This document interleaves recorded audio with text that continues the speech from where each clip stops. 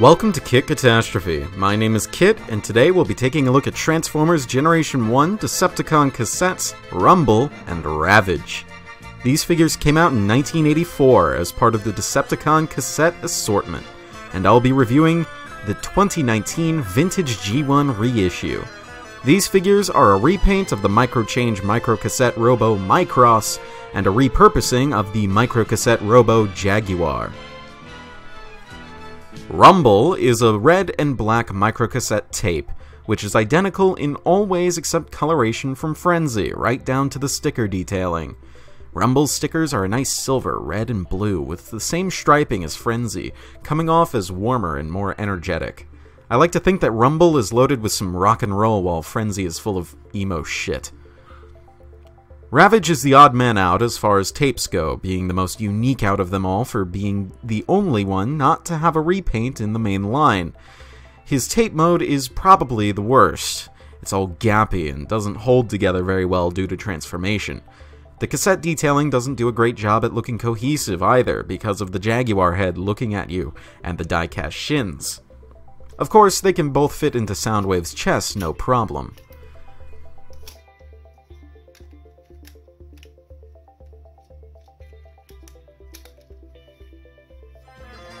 Being a straight repaint, Rumble's transformation is identical to Frenzy's, and feels just about the same, with no noticeable changes in plastic or joint quality.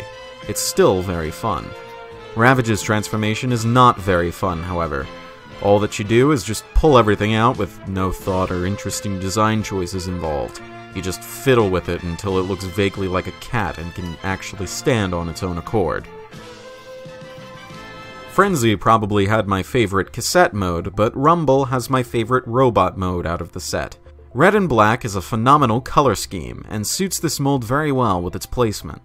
But coming off the back of my Frenzy review so soon, there isn't much to talk about.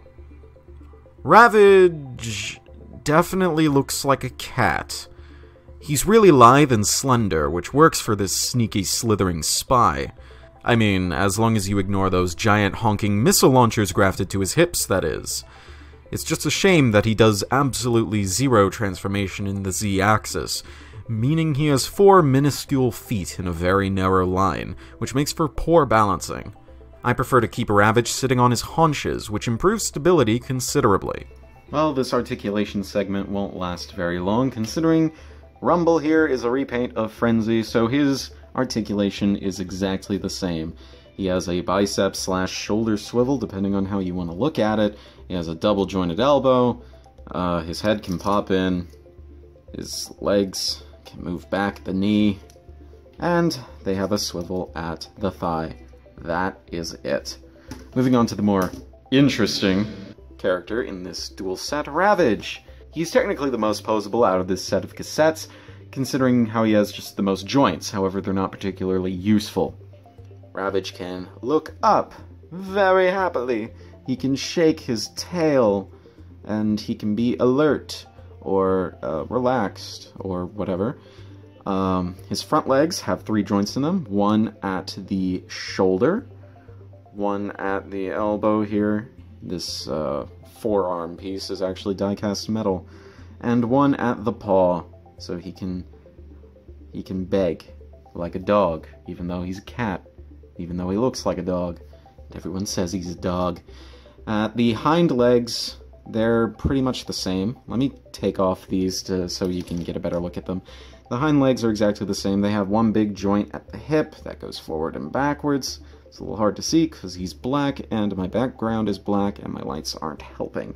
He has another joint at the knee here, which is also die-cast, and he has a joint here at the toe, which is pretty good.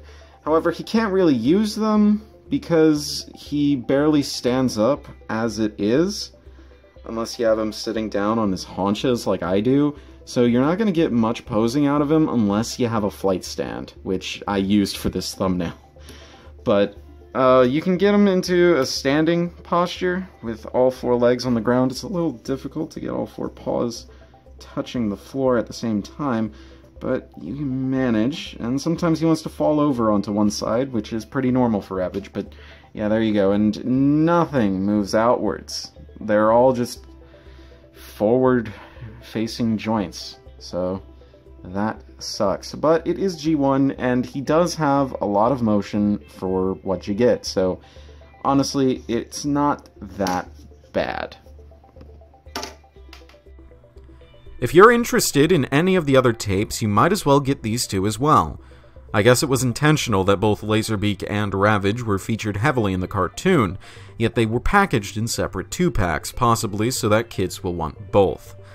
Either that or Hasbro just didn't want two of the same toy on one card. Fair enough.